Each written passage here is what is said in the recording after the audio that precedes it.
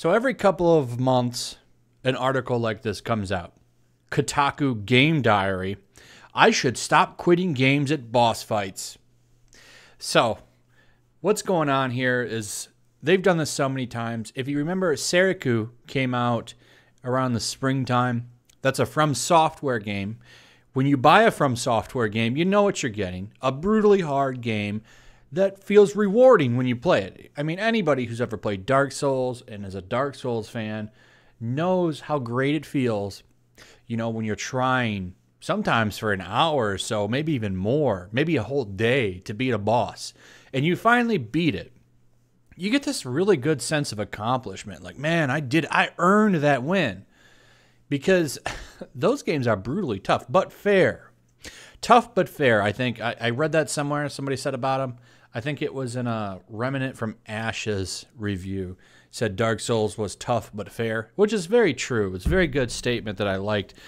However, when it comes to outlets like Kotaku and Polygon, they never have that idea. I just want to play through the story. Dark Souls should have an easy mode. Seriku should have an easy mode. What about the disabled people? Huh? What about the disabled? They're ableist. It's ableism now. They're always complaining. It's always some kind of ist or phobe, ism, something. If they don't like it, slap it with a label. Slap it with a label. Give it up there. That way they can be what they really want to be. Activists. That was a big thing. Polygon, Kotaku, BuzzFeed, all those outlets are coming out. Are games perpetuating ableism? That was a big thing for like 3 months. They were pushing for that. And what was really great, you had a lot of these handicapped people coming out and saying, you know, don't tell me how I'm supposed to play games or enjoy games. That was beautiful when that happened. MTV was pushing it too, I think, which was why aren't you making music, you know? And it's really funny when you see them talking about boss fights, because boss fights are the point in the game where you are supposed to bring the mechanics together. In fact, a lot of games, the boss fights are the highlights of the game, like a good, fun boss fight. But of course, they don't want that. They just want to play the story. I just want to get through the story. So let's go through this game activist Riley McLeod's article here. It should be a good laugh. We'll have a good time. We'll make fun of it. It'll be great. So he starts it off saying, I finally got a chance to boot up Control a couple of days after the game launched. Since it was late at night, I only had a little time to explore its unsettling world before I had to go to bed. I quitted the game's first boss fight, intending to play more later. Instead, I spent the next several days avoiding the game because I knew I had a boss fight waiting for me when I returned. So why do you play games? Why don't you play Minecraft or Sim City or something? You probably complain about Sims. I can't manage the budget. The budget's too complicated. These people, they'll always find a reason to get mad at a game. You need to enjoy it at my level. I don't really like boss fights. Some of this is a function of writing about games for a living.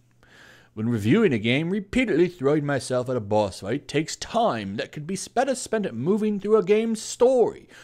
Newsflash, you're not a movie critic. You're not a book reviewer. You review games. I'm so sorry that you can't just play through the game's story.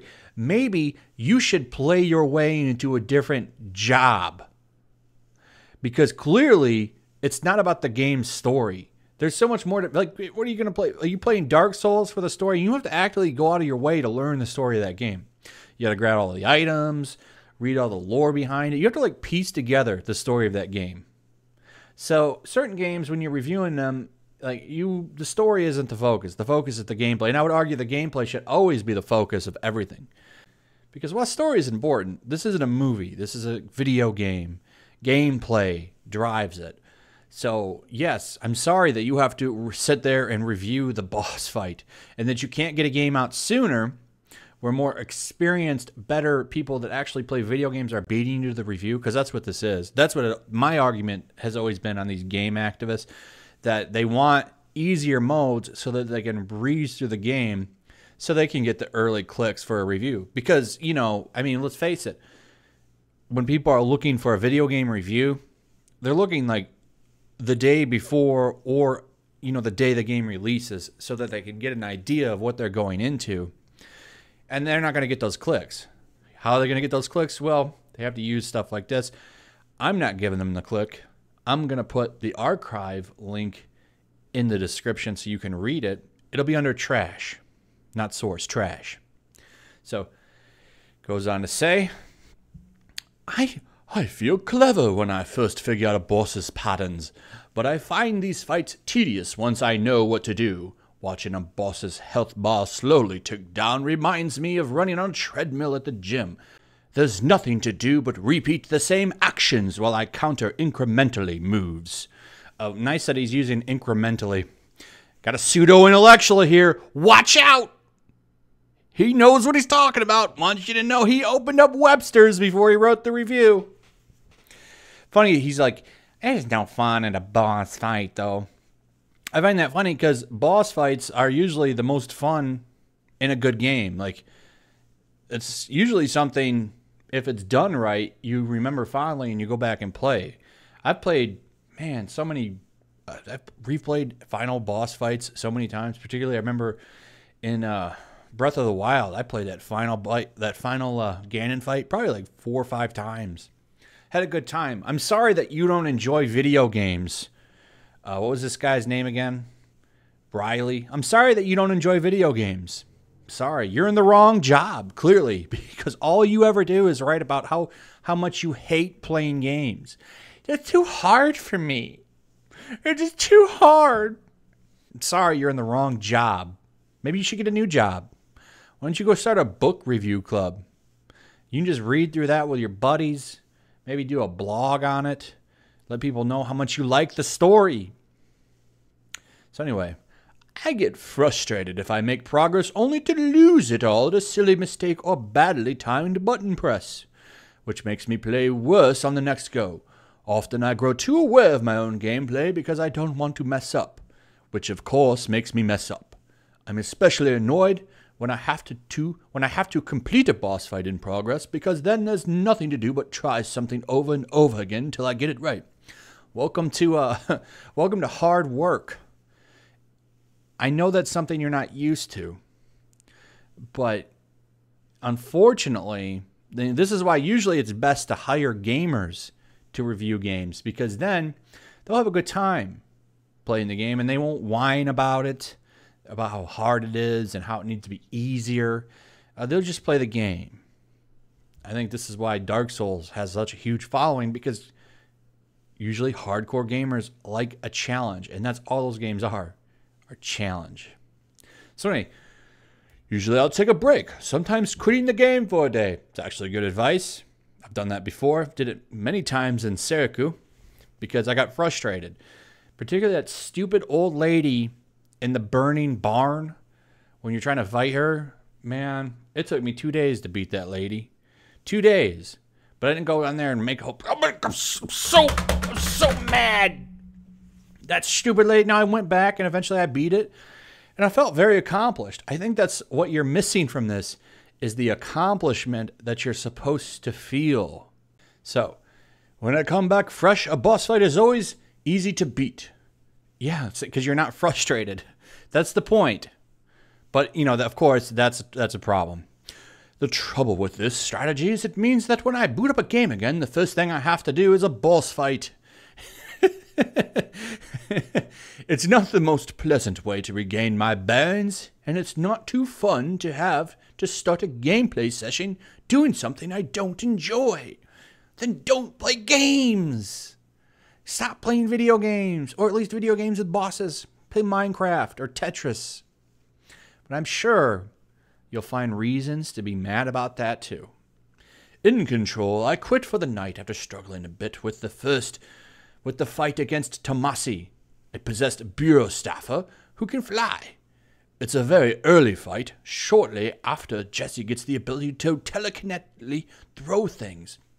It isn't too tough, but I keep losing track of the guards that filter in or getting too far out of cover attempting to hit Tomasi with the breeze. Well, the whole point of fighting that boss right after, I know this is crazy, but right after you get that ability is to, well, help you learn the ability and master it, and to make sure it's like a review of the mechanics. Of course, who am I to give you this advice? I mean, you're the game journalist. You already knew that, didn't you? So I'm sorry. I'm sorry that I corrected you.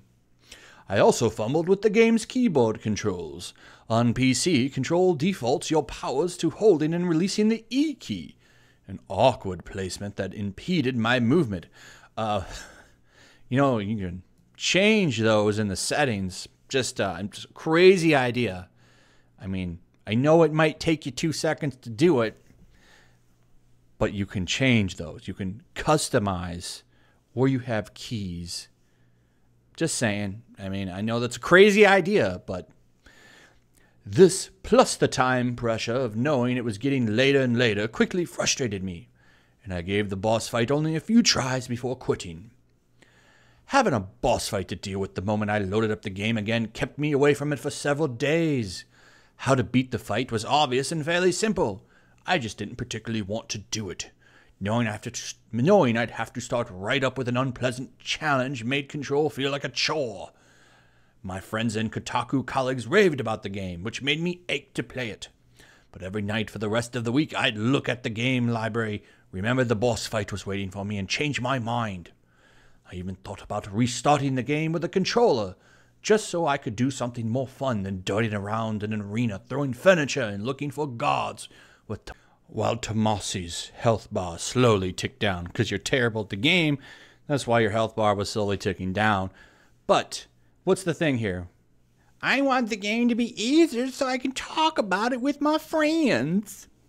I mean, maybe don't play the game. You know, maybe don't play the game. You don't have to play the game. You know, you could sit there and listen to the conversation and ask questions. I don't know what to tell you, but apparently this game's just not for you. But it doesn't matter if it's just not for them, right? It needs to be for them. It's very narcissistic, the way that they think. Like, everything has to be for everyone. I'm not enjoying it, therefore you are not allowed to enjoy it. It's pretty much the argument that they always make. They don't want to say that. Of course, they want to hide it behind ism, phobes, and is. That way, you know, it looks more like they're doing the right thing, and it's for other people. But really, it's always selfish reasons. I loaded up Control this morning, popping it into the offices outside the Tomasi fight with dread. I poked into the game's menu and saw that the game binds your powers to the little mouse button as well as E. So you could have avoided all the problems if you had just looked at the menu in key bindings, and you would have seen that you could have used that mouse button the whole time. Well, really, you're just stupid.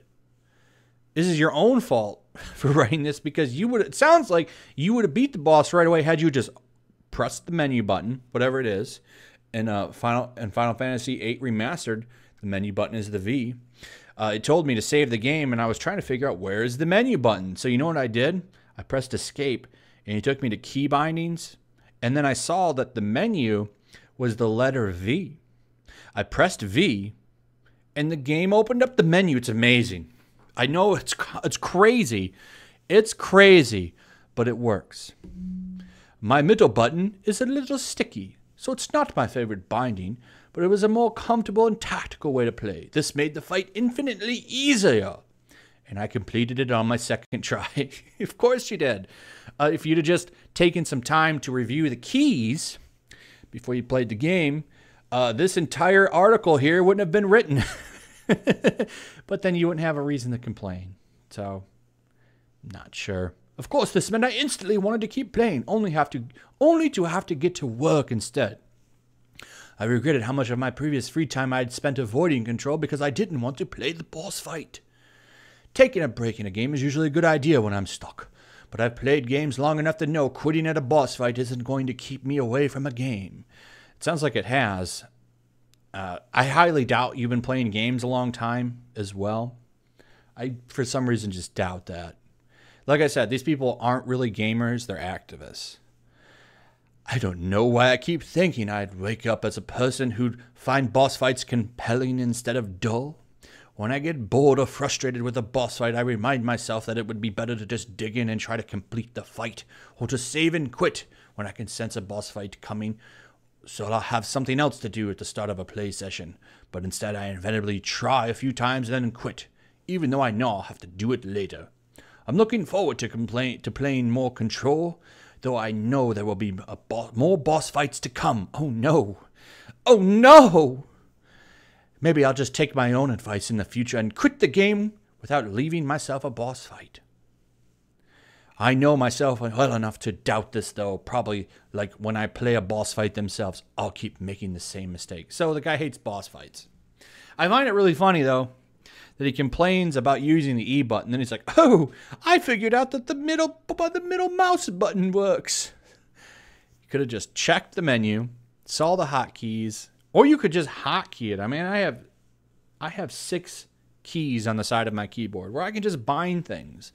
And let me tell you, they work well. My mouse has special buttons on the side of it where I can move buttons to it and stuff like that. Like, it's kind of nice. You can pretty much customize, especially if you're on PC, your whole experience. Which tells me this guy doesn't know what the hell he's talking about. Like most of these people.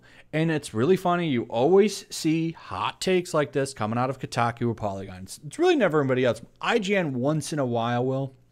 But it's usually always out of Kotaku and Polygon.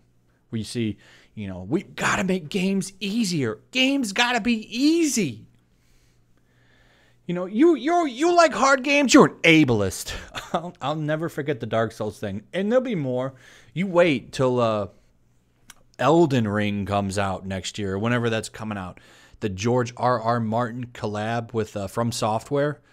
It's going to be like essentially Dark Souls, but with Game of Thrones influences. That's what it sounds like. You wait, because that game's going to be brutally tough. You know it is. And all these people are going to come, it's too hard.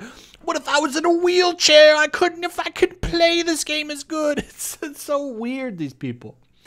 But it's really funny to make fun of them. But at the end of the day, they're kind of scary too, because they have power to change it. I'm surprised. Like, they pushed hard to get an easy mode in Seriku. They pushed real hard to get one and didn't get it. Thankfully, From Software is from Japan, and they usually don't bend the knee like that. But had that been an American company, I wonder if they could have got them to insert one. Defeats the entire purpose of a game like Serico or Dark Souls to have an easy mode. But they don't get that because they're not real gamers. Anyway, that's pretty much it. Let me know your thoughts on this trash fire. If you want to read it yourself, it'll be under trash in the description. And that's pretty much it. Make sure you like, subscribe. Make sure you're still subscribed. Share the video. And check out my Twitch, where we actually will play games and enjoy them and not say that they need to be easier for people in wheelchairs. Peace.